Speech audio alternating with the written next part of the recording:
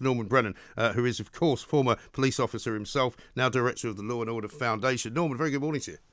Yeah, good morning, Mike. Terrible scenes in Brixton last night. I mean, I don't think it's an exaggeration to say that the police do not have control of the streets anymore. I'm afraid that's absolutely correct. We're barely able to police everyday issues, and you would probably have reported on your programme, as many others, and I've done hundreds of interviews over the last 10 years, about how we've lost 22,000 officers, almost 4,000 in the Met. And when you actually count 4,000 in the Met, for example, that are lost, just look at how that is depleted, backing up their own colleagues and dealing with any wide-scale public disorders that we're beginning to see on our streets almost daily now. Yes, I mean, we're looking now at the video shot from last night of a guy basically smashing up a police car. I'm told there was quite a few police cars smashed up. I mean, I saw that this morning when I woke up, as I do my usual sort of trawl of what's been going on, and I wasn't sure if it was genuine, you know? I had to sort of double take it and go, this is surely not happening, you know, like 2-3 miles away from where I am right now, sitting high above London Bridge, because it's not very far from here, and yet the police appear once again, like they were during those marches earlier on this month, running away. Yes, and it's embarrassing. I mean, I feel for my colleagues nowadays. I mean, when I was in the job for 31 years, I cannot recall a single time I ran away from an incident. Right. A, I knew I'd be getting back up, and B, we had this sort of fearlessness amongst us that the criminal element are not allowed to run riot. They're not allowed to rule the streets. That's our job. And we rule the streets on behalf of society to, as I've said in the last programme, we're the difference between right and wrong and good and bad. Yeah. But the commission I saw this morning, and what she does all the time now, and I can sort of see her political stance, is she plays it all down. Like, for example, there were just a small number of police vehicles damaged. Well, for goodness sake, one bloody police vehicle is too much to have damage, because that is one response vehicle that will not be responding to an urgent assistance call. And what I'm really concerned about, Mike, is that I'm wondering what public order incident that outbreaks on the streets of an area, most probably in London, that is going to ignite wide-scale public disorder throughout Britain. Yes. It takes one. And at this moment in time, it's like a litmus paper. Which incident is going to light it? Well, the problem is, I suppose, the police, as they are now, would tell me, if I could get them to come on this radio show, we didn't want the situation to escalate. That seems to be their mantra now. So they basically just get out. And that's all very well for them. But what about the people who are law-abiding citizens living in Brixton who don't want to see their streets smashed up, who don't want to see cars being set on fire and windows being smashed, because they live there and they don't really wish to have the rule of the mob on the street? Absolutely. I said just now that I feel for my colleagues now because, when I see them running away, I just feel embarrassed. Yeah. And it's the worst type of message to send out to the law-abiding members of the public, which are in their tens of millions. But the thing is, Mike, if they didn't run away from that situation, the baying mobs, and that's what they are, and some are armed, and if I remember rightly, I saw a sword. Some guy had a sword, yeah. At my police colleagues last night, is that a police officer is going to be murdered. Yeah. And well, some of these guys will have guns as well.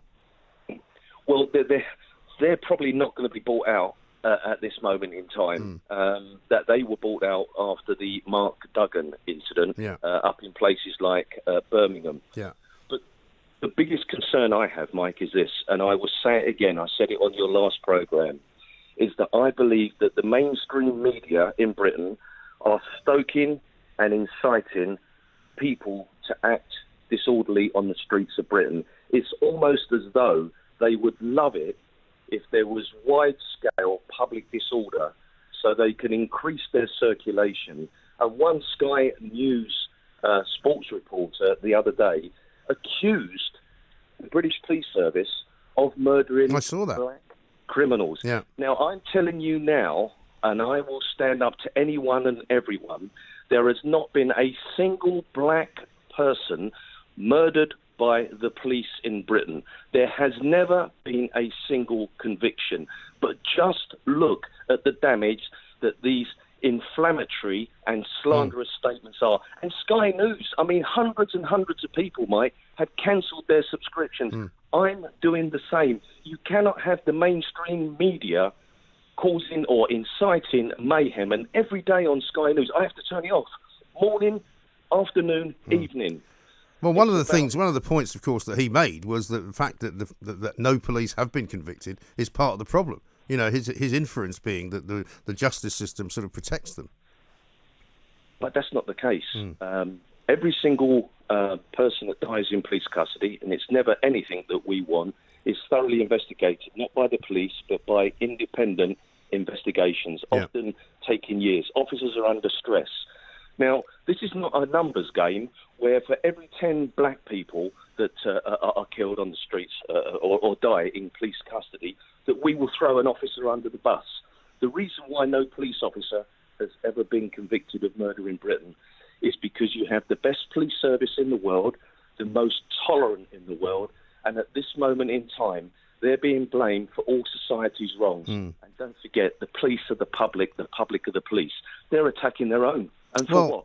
I mean, if we say in this country, as I've often heard in the past few weeks, the policing of this nation is done by consent. At the moment, it is not being done by consent, because at the moment it's not being done at all, partly because there are people who are making the lives of police officers individually very difficult. Because I don't know what happens tonight, for example. I mean, you know, it's going to be very hot. People are going to be out. The reason, apparently, for the disorder in the first place was a street party, which people were having. There was a police helicopter, apparently, above it for about several hours, from about 7 o'clock at night. It was, to all intents and purposes, an illegal gathering.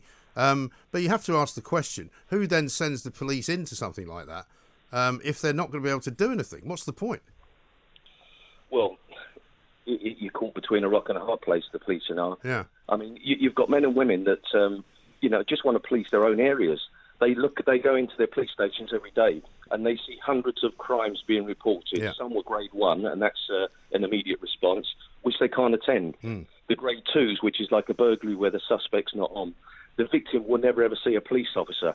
Well, just look at the difference that a police officer turning up, even if no one's nicked, that cares, that takes a statement, that looks for forensics, that updates you on an investigation, that tells you that don't worry, we have got some DNA, and at any time that matches anybody else, believe you me, we will arrest them. Well, when the public don't see that, the public get disenfranchised from the police. They lose their confidence in their faith. And the unfortunate thing is, at the moment, whilst the general public support the police and respect them, I'm afraid the faith in them to turn up and do the jobs that they expect them to do is plummeting. And that is not what policing is all about. No, because what I was going to say was, Norman, what happens tonight if there's another street party and the police are called by someone who's not happy? What do? Well, the police will turn up and they will be attacked.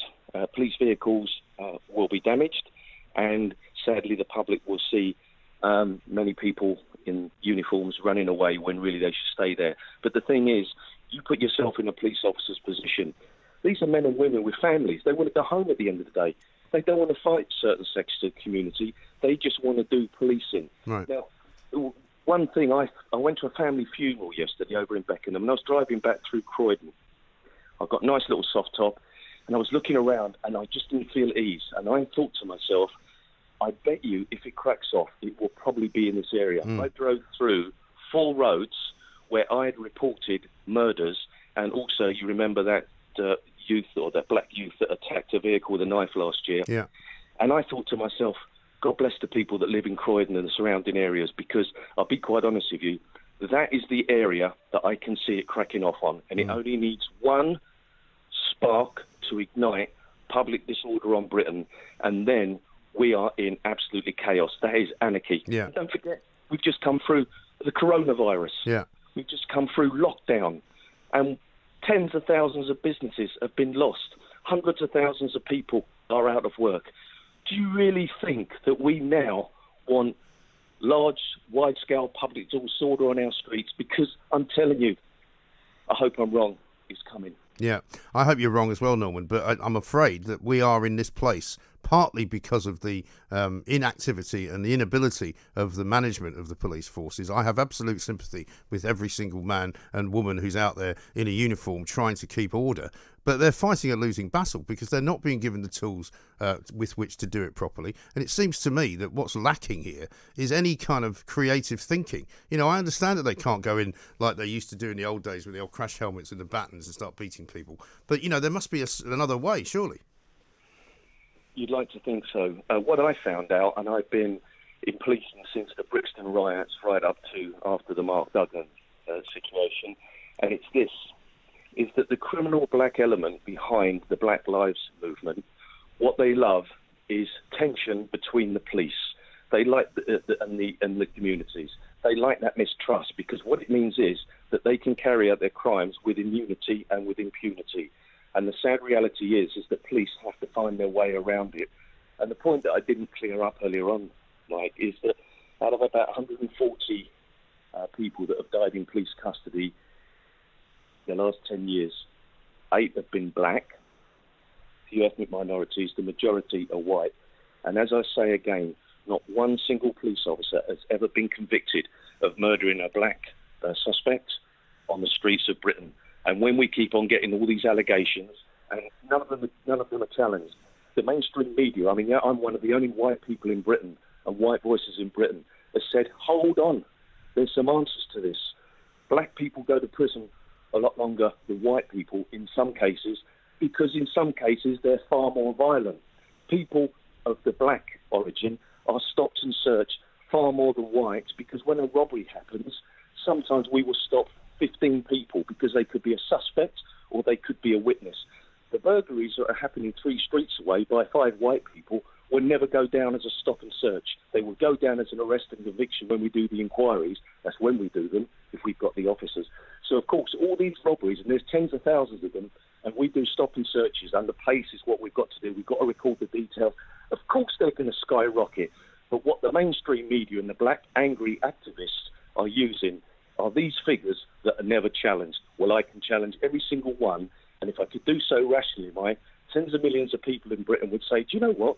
There's actually many answers to these questions and allegations that are never ever challenged. Yes, I think you're absolutely right. Norman, thanks very much indeed. Norman Brennan there, Director of the Law and Order Foundation, giving us his situation, giving us his description of how policing is working in this country, or how it's not working, and how it does work. And I think these are the things that we need to talk about, because what we can't have, no matter who is behind it, is a sort of lawlessness on the streets of this country. Don't forget, Brixton is a very vibrant part of South London. Loads of people live in Brixton. Not everybody who lives in Brixton is of one particular ethnic minority. There's an awful lot of white people that live in Brixton. There's an awful lot of Asian people that live in Brixton. There's all sorts of people living in all sorts of areas of London, and it's not going to be necessary to turn it into some kind of cultural war. And nobody wants violence on the streets of this country, surely. And the police are in a very bad place right now. They don't know what to do, and I don't think the people that run the police service in London know what to do. For example, tonight, what are you going to do if there's another street party? Are you just going to ignore it? Are you just going to let it go ahead if you're the police? Or are you going to go back in and try and put it to an end? I have literally no idea what the answer to that is.